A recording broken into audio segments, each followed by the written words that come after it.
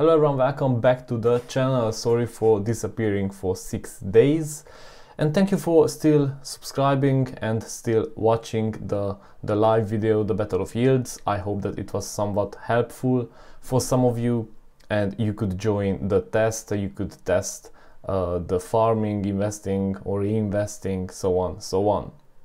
My name is Sabi and I'm here to help you with crypto. So if you're new, consider subscribing and smash the like button if you like the content, obviously.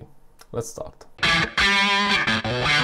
Before we dive in, just the usual, use a VPN. If you want to get in contact with me, Twitter, Discord, everything is in the description, or you can see my Twitter tag or Twitter user. Feel free to follow and send me a message if you have a question.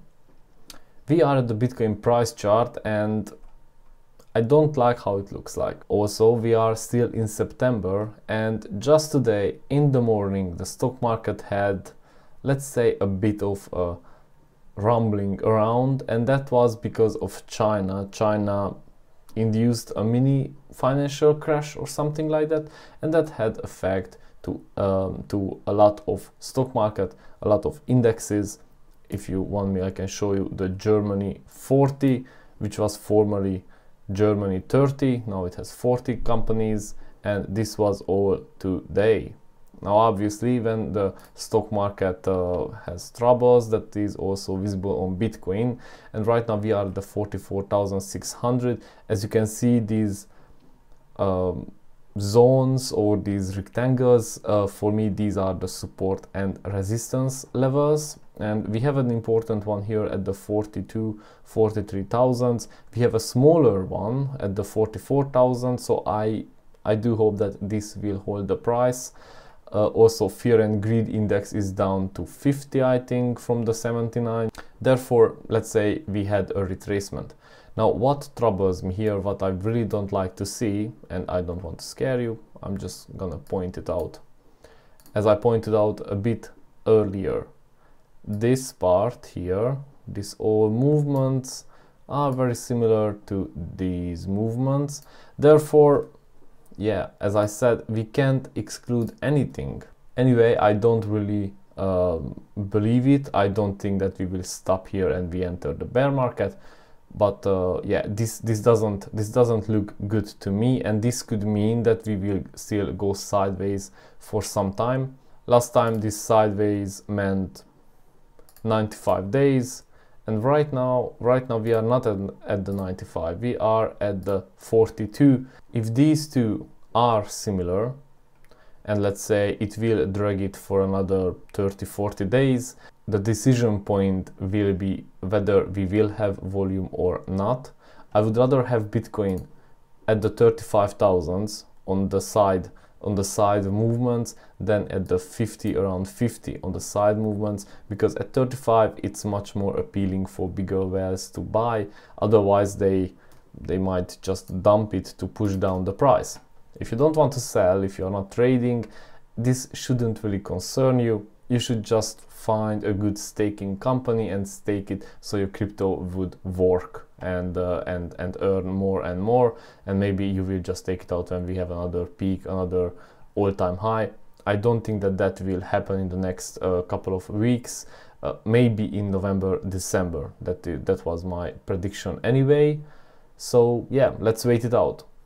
Ethereum, it's at the 3,130, and after it almost broke the previous all-time high, which was the 4,300, we are back in these support levels. Obviously it is following Bitcoin's movements, therefore I don't expect anything from Ethereum until Bitcoin moves, or if I see a big shootout from Ethereum before Bitcoin, or if Bitcoin doesn't follow up, then I will sell some Ethereum. I might sell Ethereum even right now, or maybe I will just convert some of it into Elrond, because right now Elrond is down back to the 205. It's at a very important support level, this previous all-time highs. I really would like to see Elrond holding this support and turning back. I don't expect from Elrond obviously something like this. I don't think that's gonna happen. I think that for a longer time now we will have this kind of movement, maybe some dips here and there. So if you want to accumulate, these are the appropriate times, not when it's at the 300. Battle of Yields. I hope that everyone tested the Maiar DEX. I hope that you found a good strategy, and I hope that you also sent all the bugs you found, all the problems you found to the team to help them gather as much data as it's possible, so yeah, they could release a much better DEX without bugs, without problems, because obviously after they launch and the DeFi is full of bugs, that will have an effect on the Elrond's price, and we don't want that obviously. But I don't think that will happen. Benny and other team members tweeted that they are gathering a lot of data. They are correcting a lot of things with the Maiar exchange, and yeah, I do hope that this will go flawlessly or with only minor problems, because yeah, you just can't make a perfect system. That's impossible. I think that's impossible from the first run. I mean, yeah, you improve it as it goes. Okay, where you will fail, and most people will fail to make a profit, because let's just assume a situation where Bitcoin goes up to the 100k, and I know that when we are in fear, it's just so impossible to imagine, but here everyone was chanting Bitcoin to 100, so it's just a matter of days and a couple of percentages up and down. So let's just imagine that Bitcoin goes up to 100k, and everybody is chanting and tweeting that Bitcoin will go to the million. That happened when Bitcoin was at around 50, or I'm sorry, at 30 and 40 in January. Everybody was saying Bitcoin will go to the 300k, and it didn't. It stopped at the 64. So if Bitcoin now goes to the 70, 80, 100k, where people will fail? Well, they will fail to take profits, they will fail to sell any coin, because they will become greedy.